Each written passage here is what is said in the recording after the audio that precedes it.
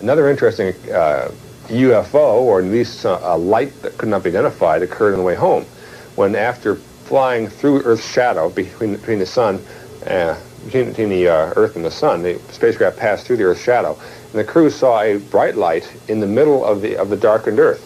And they talked about it for a while. I think that proves, for example, there are no secret transcripts, because if it were a real classified UFO, the transcripts would never have been released. But the crew talked about it. UFO buffs heard about it and figured it was some kind of object pacing them between them and the Earth. What we didn't realize is there was a weather system down there, and there was right in the center a very bright dot of light illuminated on this weather pattern, right on the top of the clouds. And we were all commenting, we asked the ground, what's that? They couldn't think of it. But what nobody realized is we were seeing a perfect reflection of the full moon off the clouds, and we were all lined up perfectly to get that spot of light.